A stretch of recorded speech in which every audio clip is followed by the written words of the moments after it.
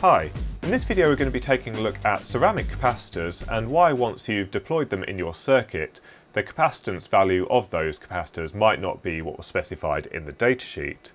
So this might be already common knowledge to some of you, and obviously some of you may have never come across this phenomenon, but basically what happens is, once you've applied a DC voltage to a class 2 ceramic capacitor, the capacitance value will be less than what was originally specified in the datasheet.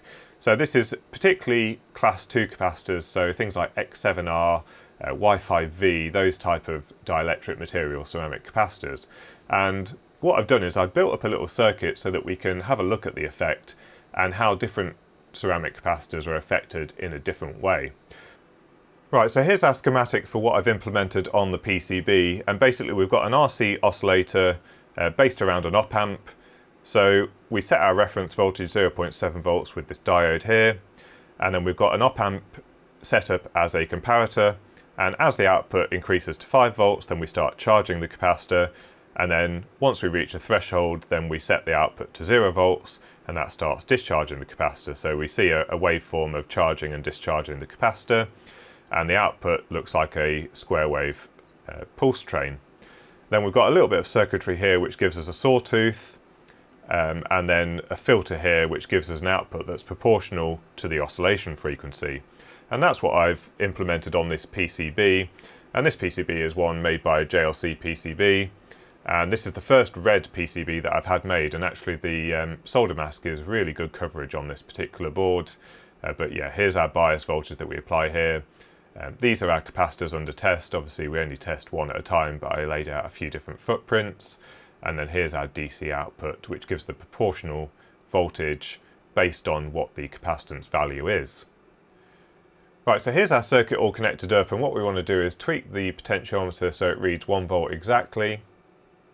And so with 0 bias, we're reading a value of 1. So that means our 220 nanofarad capacitor is at 220 nanofarads. Now if we increase the bias to 5 volts, you can see that this has now dropped to about 0.74 volts.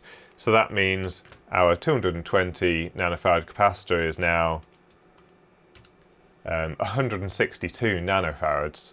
And if we increase that to 10 volts, it's 0.45, so 220 times 0.45, we're at 99 nanofarads. And if we do it up to its maximum working voltage of 16 volts,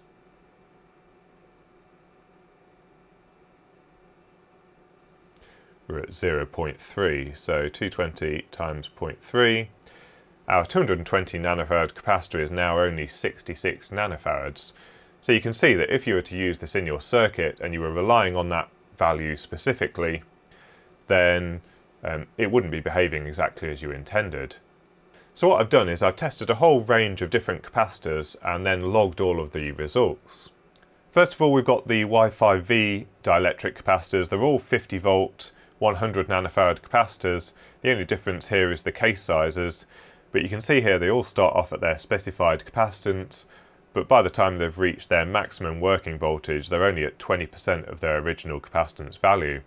And one thing that you can note here is that the larger 1206 capacitor does drop very slightly less rapidly than the smaller 0603 capacitor.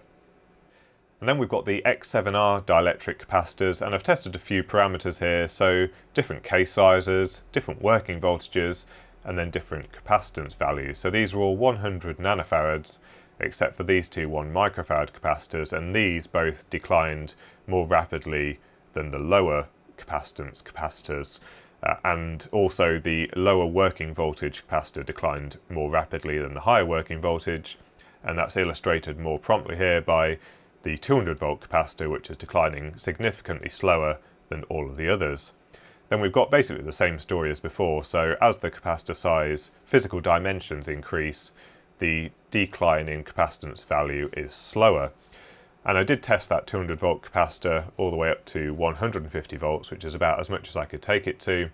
And you can see it follows exactly the same shape, and it sort of asymptotes towards the same sort of nominal value at the end of its working voltage. But if you did want to use your capacitor at 50 volts, it might make more sense to use a 200 volt capacitor as opposed to something rated at 50 volts.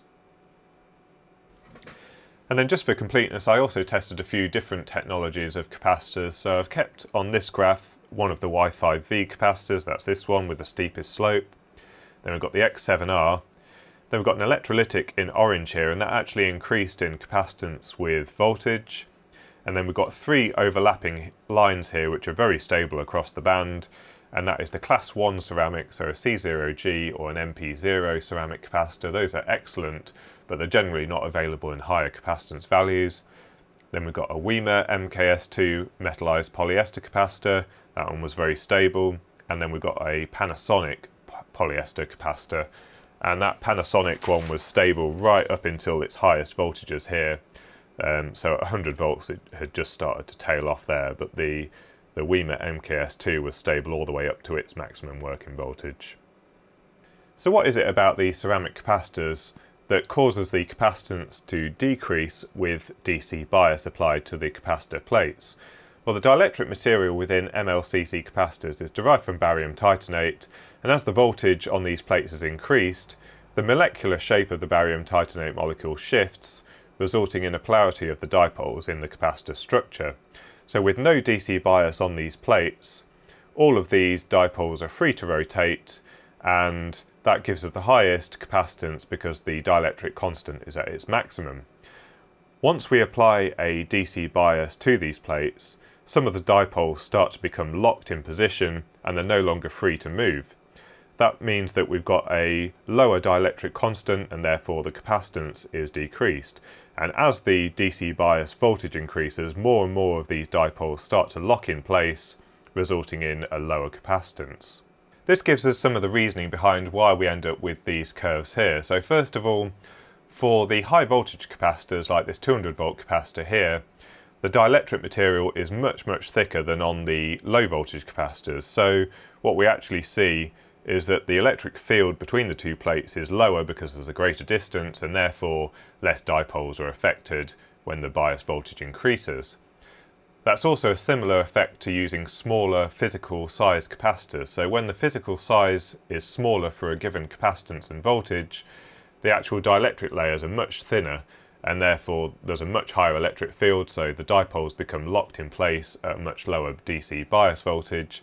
And similarly, for the higher value capacitors, so these 1 microfarad capacitors, in order to fit them into an 0805 component size, the layers are way thinner than they are for a 100 nanofarad capacitor, and therefore the electric field is even greater in those, meaning that the dielectric constant decreases much more rapidly as a result of the DC bias across the two plates. So there's a few things that you might want to consider when you're designing your circuit. The first is that it may make more sense to use multiple smaller value capacitors than one large one, because you'll be further up the slope here with your multiple smaller values in parallel. The next is that you should consider looking at using a higher voltage capacitor where possible. So even if your circuit's operating at 25 volts, it may make more sense to use a 200 volt capacitor, just because it may get you further up the curve. And then finally, potentially the less desirable is that a physically larger capacitor will hold its value higher at a higher bias voltage. The downside to that is that very small ceramic capacitors are excellent for decoupling because they have such a low inductance. So by moving to a higher physical size, then the inductance will be increased, and therefore you may have other effects. But there's a few trade-offs to be made there, and I would recommend that you potentially build up a little circuit like this. They don't always publish the data in the datasheets. I think the manufacturer TDK do have some very basic slopes in the datasheet for the ceramic capacitors, but obviously they don't really want people seeing that their capacitor's not going to perform as expected. So if you design a little board like this, then you can quickly test different types of capacitors and see what kind of result they're going to have if your circuit is that critical. So this would be particularly useful for things like switch mode power supplies, where you're really relying on the capacitance value to keep your circuit stable. So you might want to design something like this and then give a few different types of capacitor a test. So I hope you found that useful. Leave any comments or thoughts or your experiences down in the comments down below. But until next time, thanks for watching.